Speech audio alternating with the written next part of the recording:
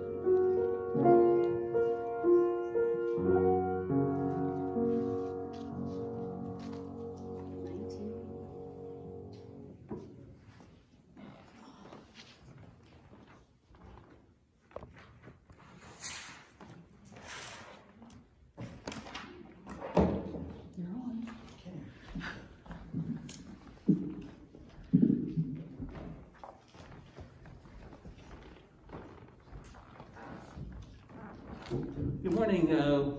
Welcome to St. Mark's United Methodist Church. I'm Pastor Ken. We have a couple of announcements to make. Starting to say Happy Mother's Day and to all the ladies in our congregation. We wish you will have a very happy day today. We also have some poems and information in honor of our mothers printed in the bulletin. Also, there's a new upcoming Bible and Prayer Fellowship on Sundays, May 16th and 23rd at 3 o'clock. We'll be meeting outside, weather permitting. If it should rain or bad weather, we'll come inside, but please bring a lawn chair and a mask. And this is an attempt just to study the parables, to have something new for our congregation. Also, there's information about a webinar on missing and murdered Indigenous women and girls, which needs to have our attention. So please read that announcement as well. Are there any other announcements at this time? If not, let us prepare our hearts to worship the Lord our God.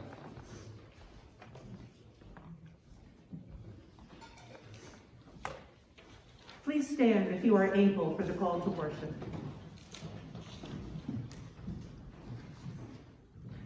Welcome home. God bids us to come. Find rest for our weariness. Find peace deeper than our worry. Welcome home. All you lost, wandering, or stuck in despair.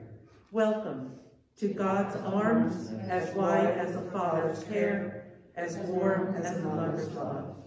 Let us now join together in singing our opening hymn, number 92, For the Beauty of the Earth, verses 1 through 4.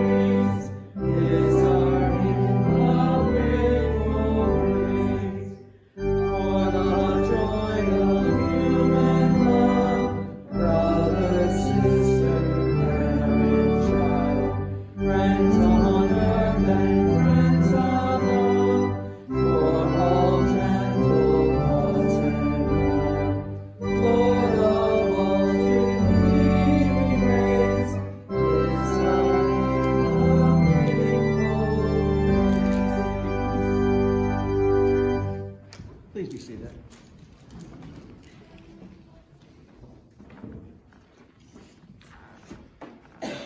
Our prayer this morning centers around praying for the Holy Spirit.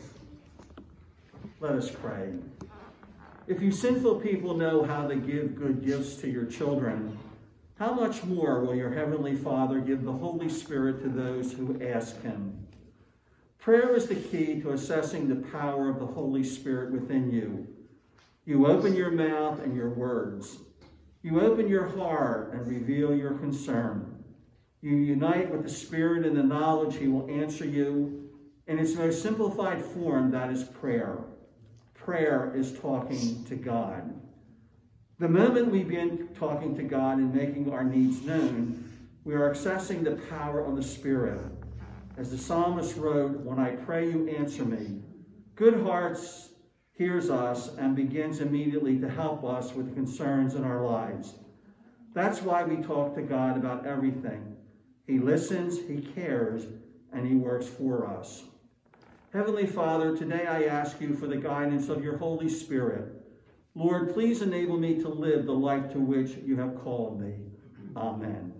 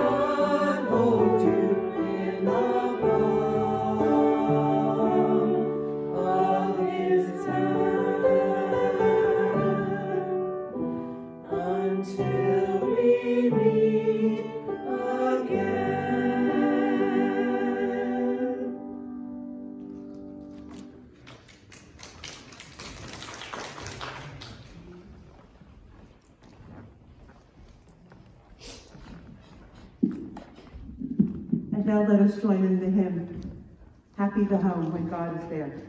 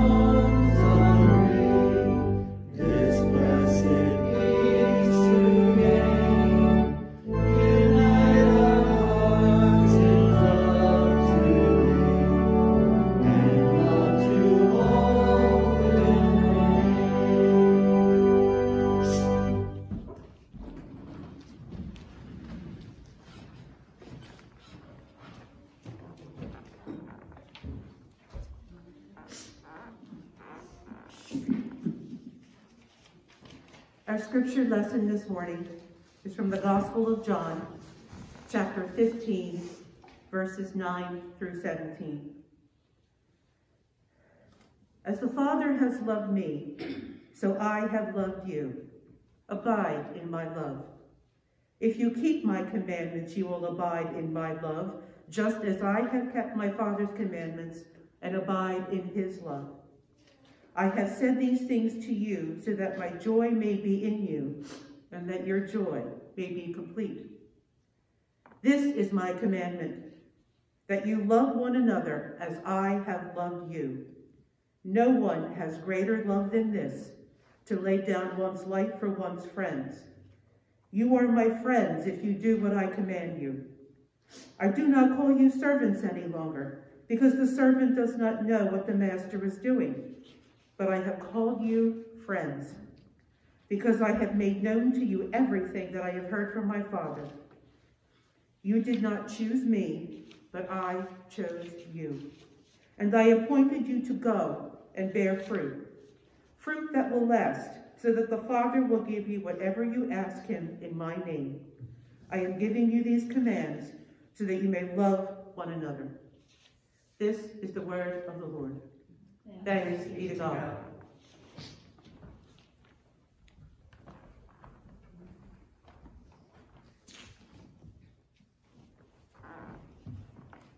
Let us pray.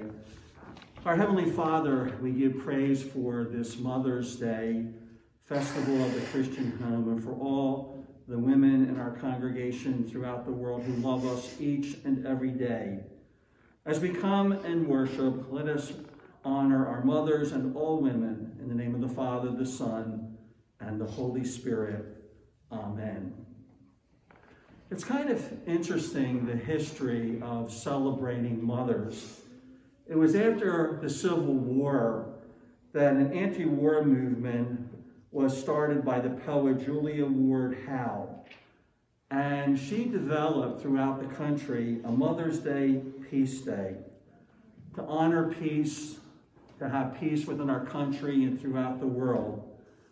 But then it was in 1905 when a daughter whose mother, who died, Ann Jarvis, died on May 9, 1905, wanted to pay tribute to one woman, her mother.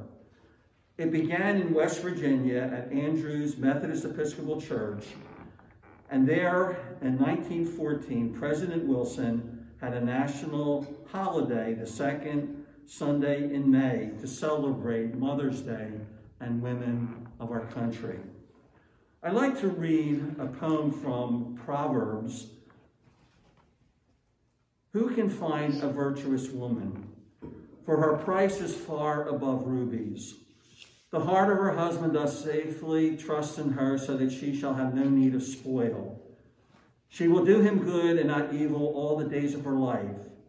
She seeketh wool and flax, and worketh willingly with her hands. She is like the merchant's ship. She bringeth her food from afar. She riseth also while it is yet night, and giveth meat to her household and a portion to her maidens. She considereth the field and buyeth it. With the fruit of her hands she planteth a vineyard. She girdeth her loins with strength, and strengtheneth her arms. She perceiveth that her merchandise is good. Her candle goeth not out by night. She layeth her hands to the spindle, and her hands hold the staff. She stretched out her hand to the poor, yea, she reacheth forth her hands to the needy.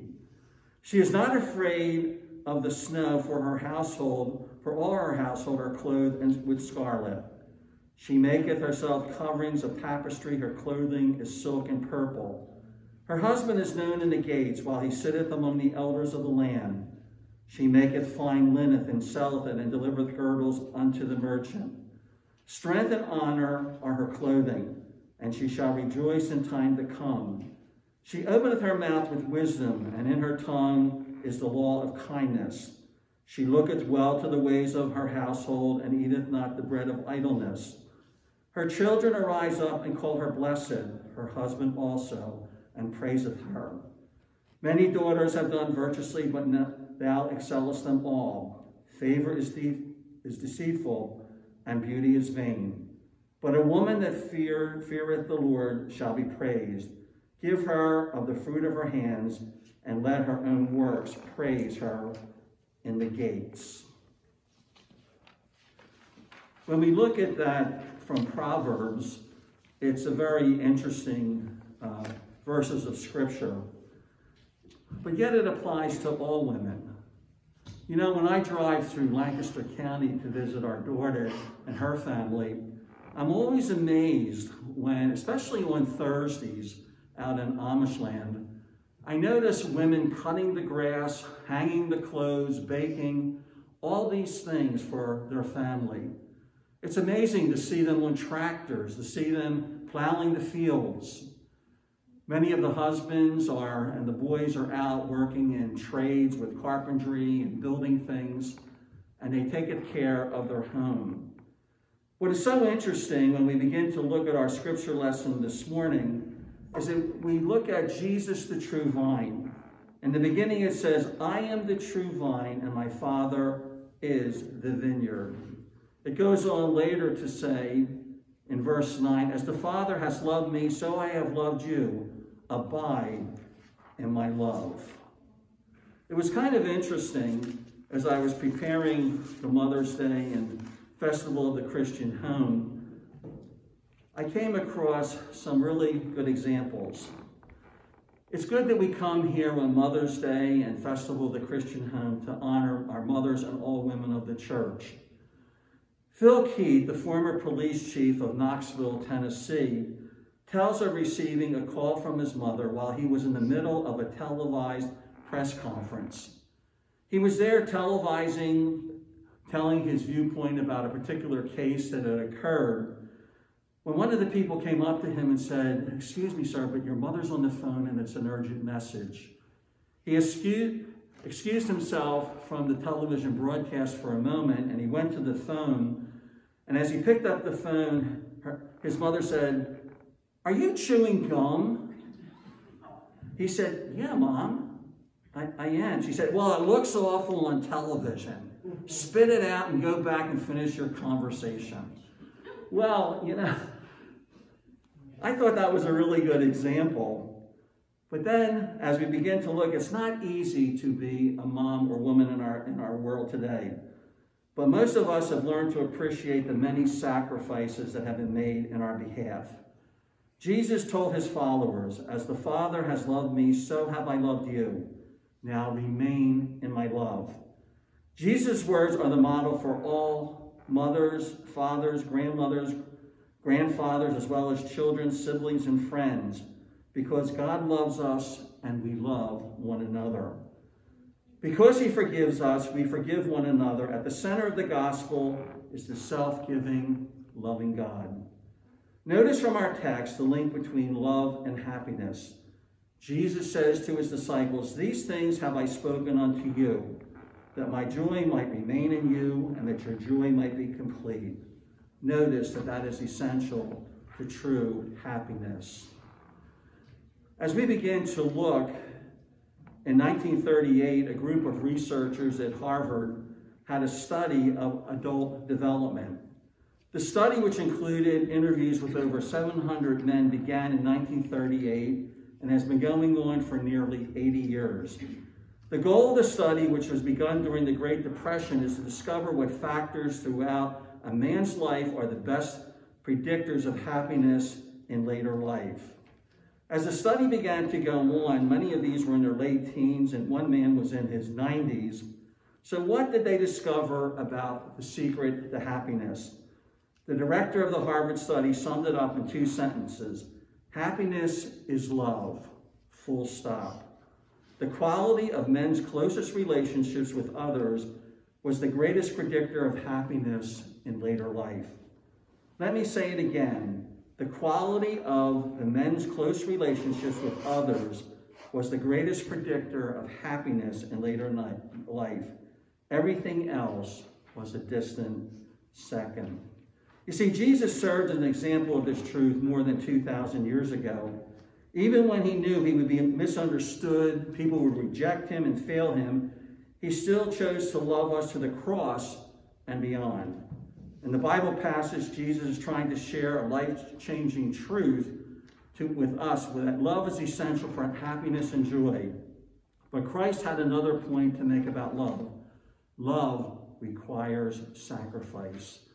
He explained it like this: greater love has no one than this, to lay down one's life for one's friends.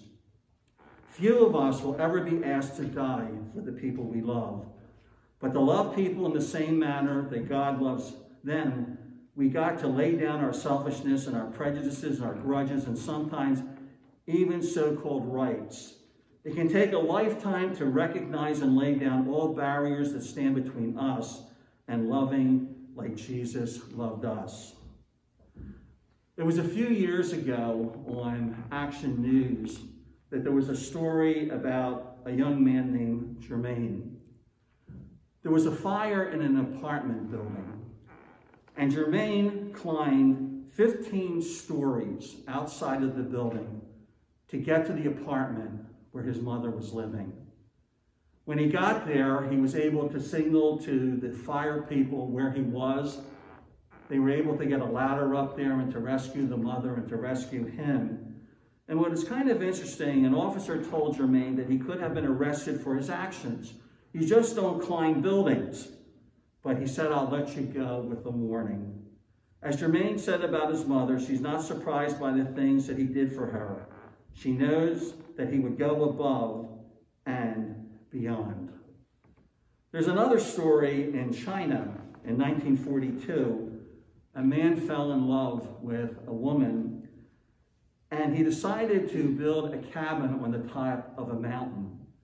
Now, there was a lot of ridicule about this marriage because he was much older than his bride or new wife. And so he decided that in the side of the mountain, he would carve steps. He carved 6,000 steps so that she could get safely to the top of the mountain. This is a true story. It took many years, but he showed so much love for his wife that he was willing to take that sacrifice so she could climb the mountain and not be hurt.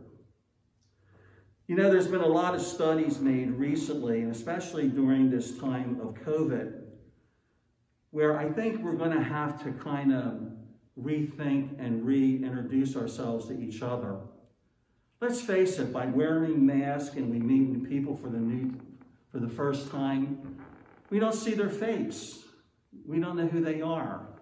There's a store that I go in occasionally, and I got to know the people that work behind the counter, and we got talking one day, and the conversation came up about the mask.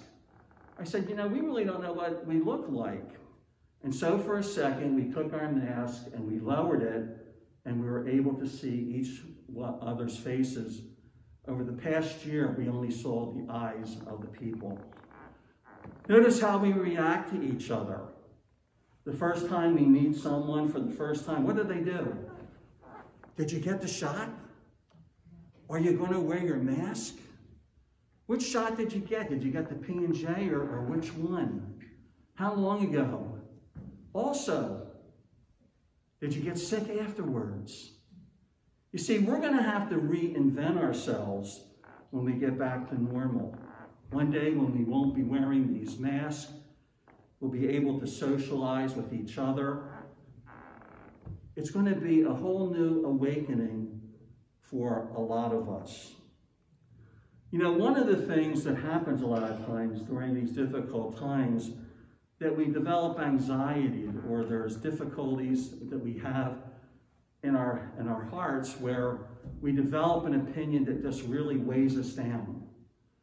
Well, the thing that we have to do when we have these anxieties and these things that happen in our life is to develop tools to help us to deal constructively of what's going on. How can I reframe it? How can I change my idea? How can I move forward in life? There's another true story in the 6th century, a monk named Dorotheus. In the monastery, the monks weren't getting along. They were fighting with each other. And one day he drew a big circle, and in the middle of the circle, he put a stone. And he said to the monks, I want you to go around the circle. And the stone in the center represents God. And I want you to reach out to the center of that stone and to allow God to touch your lives. And as they were doing it, they were noticing that the monks next to them took on a whole new atmosphere and a whole new way of looking at each other. And the hostilities in the monastery began to fall down. Well, some of the things that we learn in our scripture lesson today, number one, we love because God first loved us. We love because God first loved us. Secondly, we can love all God's children with a love that approximates the love we have for our own children. The love that we have for our own children should spill out into other relationships in our world. Thirdly, to remain in Christian love. Always remain in Christian love. Fourth, we are to love each other as He has loved us. Did you ever stop to think for a moment the love that Jesus had for us when He went on the cross? The sacrifice that He made for the sins of the world. He took on the responsibility of reaching out and saying, by dying on the cross, He was doing His Father's will. And by dying on the cross, He opens the pathway for eternal kingdom of God. Now, one of the things that I was kind of studying over the past couple of weeks was Methodist history. And a couple of things I found, I looked up the word love in the Oxford University Dictionary. There was a whole page on defining love. But there was a little section there about Methodism. And it talked about the love feast. Now, what is the love feast in the Methodist Church? We haven't done that recently, but I can remember that when I was growing up. When there wasn't an elder to have communion, especially after the American Revolution, when a lot of the priests went back to England, there was lay people. And they said, well, since we can't administer communion, we'll have the love feast. So they took a little bun and they took some tea or they took some water or juice, they would form a circle and they would partake of the juice, and they would take the bread and hand it to a person and say, take a piece of my bread. And they would share and have testimony. The love feast. I was shocked when I saw that in the Oxford University Dictionary about the love feast with Methodism. But also I went to look further. A lot of our theology is Arminianism, which means that our job is to go out and to bring people into the kingdom of God. That it's not preordained like in Calvinism, that it's not predestined. But we can go, and regardless of what a person has done, we can bring them back into the fold. And simply to say, and right now, like 80% of Americans say that they're godly. Only about 45% are affiliated with the church. But if you claim Jesus Christ as your Lord and Savior, you just can't do it alone. The next step is to go into a Christian fellowship and to be part of a Christian family.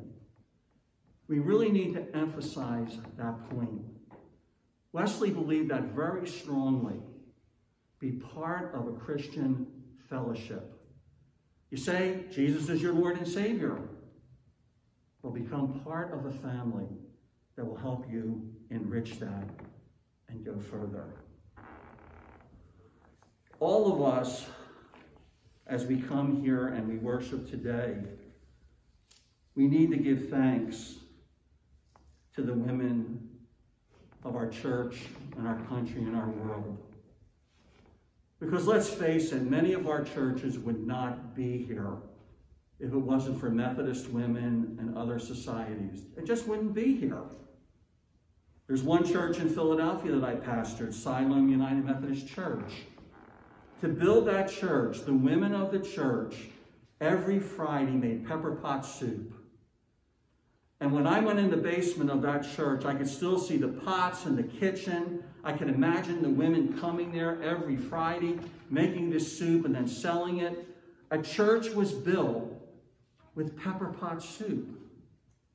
Well, that was one of my favorite soups growing up, but it's hard to get now. If you go into the supermarket, you probably won't find pepper pot soup. Campbell's used to make it, but it's not made anymore. And there's other examples of Methodist women with the money that they raise for mission and the work that they do. And on this day, it's important for us to give praise to the women of the world. Who can find a virtuous woman, for her price is far above rubies? Let us pray. Our Heavenly Father, on this Mother's Day, Festival of the Christian Home, we honor our mothers and all women as we lift them up in the name of the Father, the Son, and the Holy Spirit. Amen. Let us sing our next hymn. And